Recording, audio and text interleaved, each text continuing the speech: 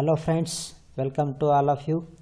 I am Mr. Bharat Shilke, Assistant Professor working at Maratha Vidya Prasarak Samaj, Arts, Science and Commerce College, Ozarmik, Nasik.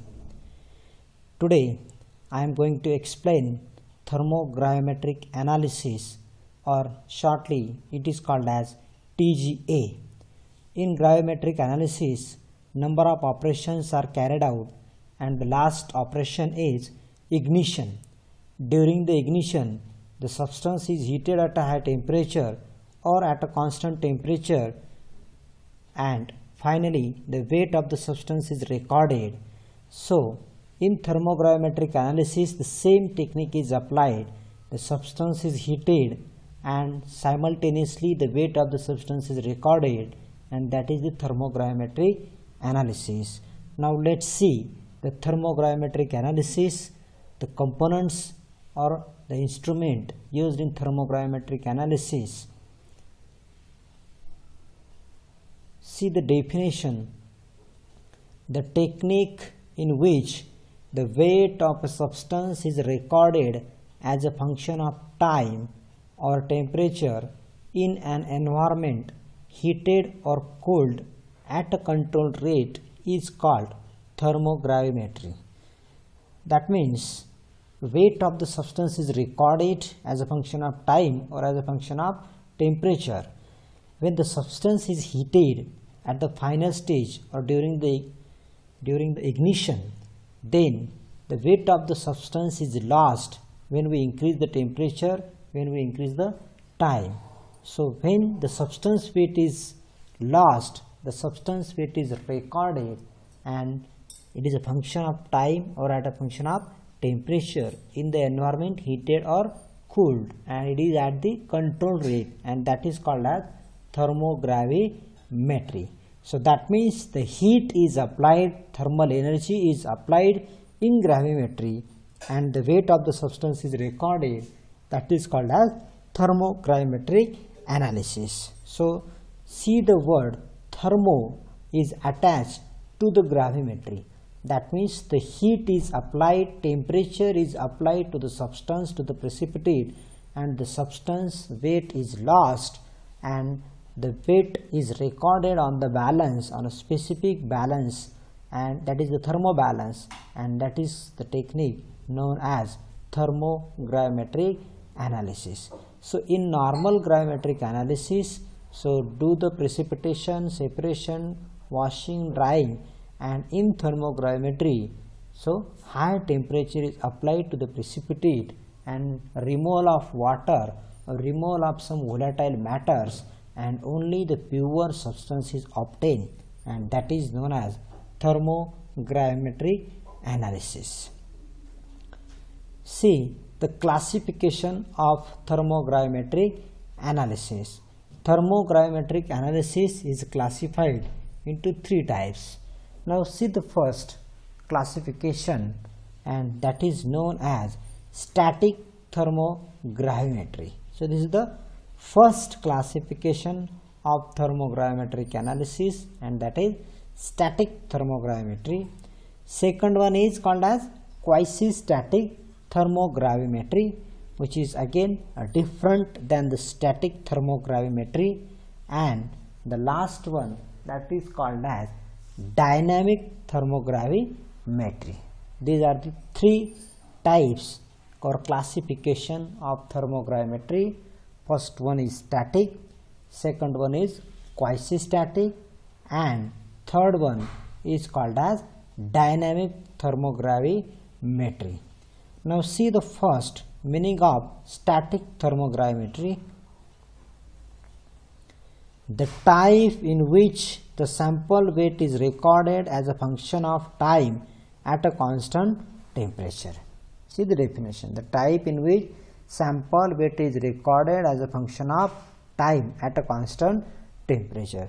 That means during his thermogravimetry, the temperature is constant, but the weight of the substance is losses, and the weight is recorded by increasing the time.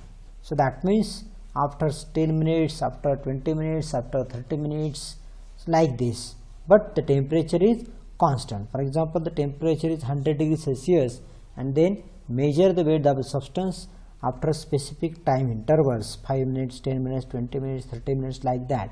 So temperature is constant, only the change in time is there and the sample weight is recorded. So initially sample weight something is there and then the sample weight losses at a function of time or at a specific interval of time, and but the condition is that temperature is constant. That is called as static thermogrammetry. So simply static thermogrammetry means the loss in weight is recorded as a function of time at a constant temperature. Now see the quasi-static thermogrammetry, the type in which the sample weight is heated to a constant weight at a series of increasing temperature. The type in which the sample weight is heated to constant weight at each series of increasing temperature. So in this quasi-static thermogrammetry, the temperature is increased to a constant weight and the sample weight is recorded.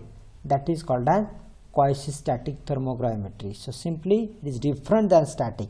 In static thermogrammetry, temperature is constant, and in quasi-static thermogrammetry, temperature is increased and the sample weight is heated to a constant weight. That is called as quasi-static thermogravimetry. Now see the last one, and that is called as dynamic thermogravimetry. The type in which the sample is heated in an environment the temperature of which is changing in a predetermined manner at a linear rate. So in this dynamic thermogrammetry, the substance is heated, the precipitate is heated at a specific temperature in which changing in a predetermined manner. That means the all conditions are initially set, all conditions are already predetermined and it is heated at that particular rate, and that is called as dynamic thermogravimetry. So these are the three classifications of thermogravimetry. First one is static, second is quasi-static, and third one that is called as dynamic thermogravimetry. Now see the next apparatus used in thermogravimetric analysis. There are three basic apparatus, or there are three basic components of thermogravimetric equipment. See which are these three equipments or three basic components. First one is called as Thermobalance, second one is called as furnace, and third component of the apparatus for TGA is called as recorder. Now see the one by one what is meant by thermobalance and what is the furnace and what is the function of recorder. So these are the three components of the equipment which is used in TGA or which is used for thermogravimetric analysis. Now see the first, that is called as thermobalance. Now see the meaning of thermobalance, or when we look toward the name thermobalance, so thermo means heat and balance means to weigh the substance. So again there is a one component which gives the heat to the substance and simultaneously takes the weight of that substance, and that is known as thermobalance. Now see the thermobalance. The precision is programmed for a linear rise of temperature, and this balance is called a thermobalance. So the substance is already programmed for a specific temperature which is heated at a specific temperature, and during that the substance weight is recorded simultaneously. That is called as thermobalance. So this balance is very sensitive. How much? It is sensitive to 0.2 milligram, and also the temperature of the furnace can be measured within 1 degree Celsius between the room temperature and 1110 degree Celsius. So this is about the thermobalance. So thermobalance is the first component which is used in TGA for the measurement of analysis of thermogrammetric curves. Now see the thermogrammetric curve. The thermogrammetric curve means the plot of weight change versus temperature or time. So when we do the analysis by using thermobalance, when we measure the precipitate weight by using the thermobalance, so in that thermobalance the furnace is there, recorder is there, and when all components are set, that equipment measure the weight of the substance by increasing the temperature, that is the thermobalance. So when the weight of the substance is recorded as a function of time, then we can plot the graph, we can plot a curve, and that curve is called as thermogrammetric curve, or it is also called as pyrolysis curve. So what is thermogrammetric curve? So the plot of weight change versus temperature. So this is the weight and this is the temperature. So the plot of weight change versus temperature is called as thermogrammetric curve. So when we plot this curve, see the curve weight, this is the weight and this is the temperature. X-axis and y-axis have two different parameters. One is for temperature and another is for weight. Now look toward this graph. So the graph initially, see the constant level A to A dash, and then A dash to B dash, B dash to B. So there are three portions. So see the first portion A to A dash. In the portion A to A dash, no weight loss. See A to A dash, the constant reading is obtained. So the substance does not decompose up to this temperature, or it is thermally stable. So A to A dash, temperature is increased but the weight is constant. There is no decrease in the weight during this portion A to A dash. That means the decomposition of the substance does not takes place, and this temperature Ti at the A dash is called as the initial temperature. Now see the second portion A dash to B dash. In the portion A dash to B dash, the weight loss with rise in temperature. See this A dash to B dash, that means Ti to Tf. So the weight loss with rise in temperature. So that means actual weight loss is observed during this portion A dash to B dash, and the temperature is Tf, indicated as a Tf. So Tf, F is for final. So T means temperature. So Tf is called as final temperature. So after that, no weight loss occurred. So this is the second portion in the thermogrammetric curve or pyrolysis curve. Now what is remaining? Which part is remaining in the pyrolysis curve? Yes, correct. The third part, that is the B dash to B. So in B dash to B again, there is no change in weight loss is observed. So the difference between the temperature Tf and Ti. So this is the Tf. Tf means final temperature. This is Ti, that is the initial temperature. So difference between this Tf and Ti is called as reaction interval.